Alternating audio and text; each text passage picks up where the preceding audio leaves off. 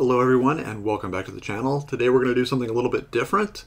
I use emulation a lot, and one of my favorite front ends for that has become Batocera. And what I wanted to do is one of the new additions to Batocera 36 is the introduction of PSVITA games. So here I'm going to go to the file manager and then to my ROMs folder, and you'll see in Batocera 36 there's a new PSVITA folder, and you want to put your ROM files, your games, in this folder here. I've got a few different ones added here. You're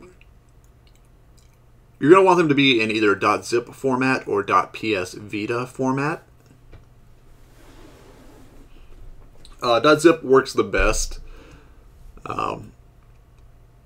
as far as getting them installed. It's the easiest, the one that requires less steps, with each zip basically containing, at the very least, like the basic structure of the PSVITA game, like the eboot.bin, the SCE_sys folder, the SCE_module folder. Most likely they'll already be in zip format when you acquire them from the internet. Things like .pkg, those can be installed and those will work, but there's an extra step, and you'll need to make sure that you have the entire file structure of the game anyway to browse to the work.bin file for each game. So it's sort of a multi-step process to do a package file installation, but it will work. But really, go ahead and get the zip files, and it's just one step. There is a little initial setup you have to do the first time you launch the v36 config from the applications menu in Batocera. But once you've done that, yours should start up very similarly to how mine just did. And you can see in the file menu you have your options to install a package, install a zip, or a VPK. Like I said, as far as I know and have tested, all of these methods work, but the .zip method is going to be the simplest, requiring the fewest steps.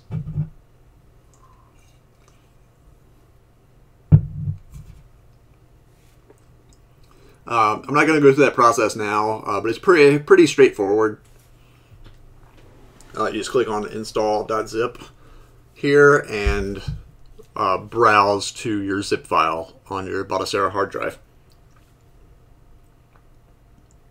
or external media that you've connected. You can also right-click on each individual game. After you install them, they'll appear down below. You can right-click on each one and do custom configs, or here's the global config. The only thing I really want to change is OpenGL down to Vulkan. But for whatever reason, while that works fine on Windows and does improve a number of games, I cannot get it to do the switch permanently or at all on this version. I don't know if that's a Batocera thing or if it's some inconsistency between the v36 Windows and Linux versions right now. But I've even tried editing the configuration file manually on the Batocera file system from OpenGL to Vulkan, and when I start up the game it just gets overridden back to OpenGL. So I'm interested to know how I might actually change this to Vulkan, or if it's even possible yet. Back into the ROM's PSVITA folder, there is an _info.txt that has a lot of the instructions, but one thing I want to point out here is that the game ID does need to be within brackets as part of the file name. So what I did was I just would start the application and look at it, and it has each game ID listed, so I was able to get it from the application in the applications menu and then add it here manually to the file names. But it will not work if it does not have the game ID in brackets as part of the file name. And here's the instructions on everything in the info.txt that basically breaks down most of what I've just said. You don't actually, after you've installed it, you don't actually need the full game ROM zip file. You could actually get rid of it and create a dummy file as long as it has the game ID in brackets and is a .zip or .psvita file. So you could make a text file and give it a name, put in the correct game ID in brackets, and add .psvita as the extension, and it should still launch the game, provided the game has already been installed through the applications menu, as we did, as I showed you how you would do that before.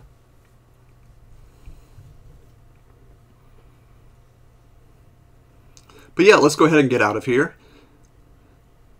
and get back to Batocera and go into our PS Vita menu. I've got a few games here. Most of them, and be prepared for this, most of these do not work very well at all. If they run at all, they may freeze or crash periodically. Some of them have very horrible graphical glitches. I do think that so far, from my testing, the Windows version of Vita 3K is a little further along. Will, I think, run some of these games better than the Linux version here on Batocera.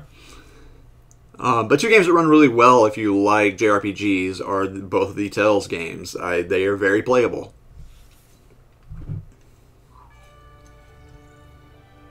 I think there might be some slight performance issues with them, but again, I think they're very, very playable if you like the Tales of franchise.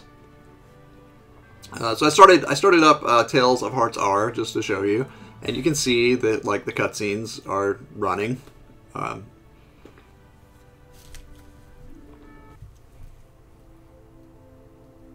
gonna go ahead and cut it short though.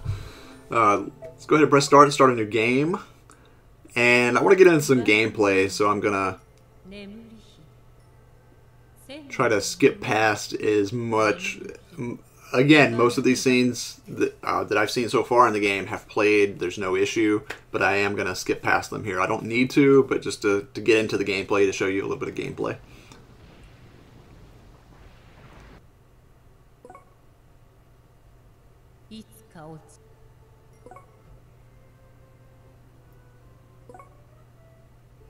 There are a lot of events to skip at the beginning of this game.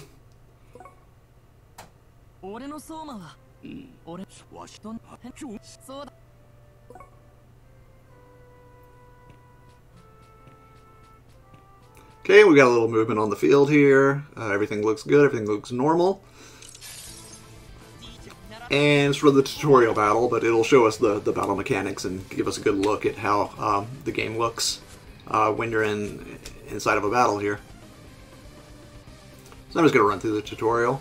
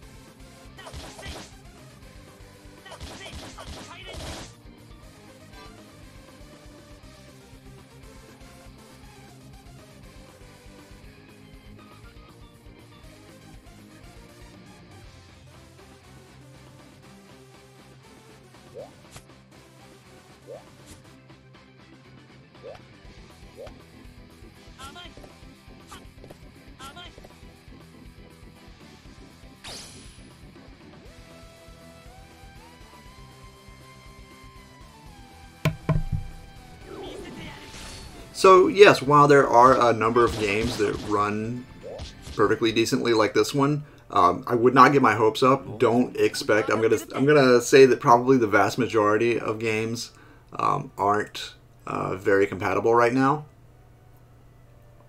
At least not with this Linux version with the current settings I have on Batocera. Again, I think it'll make a world of difference if I can learn how to actually switch over to Vulkan but that just doesn't seem, nothing I've tried has worked for this so far. Is doing that also made a difference in the Windows version of Vita3K for me. So I'm anxious to know if there's a way to actually get it to switch to Vulkan and not change back when you launch the game through Batocera's emulation station here. Well, actually, even launching it from the application itself, it changes it back, I believe.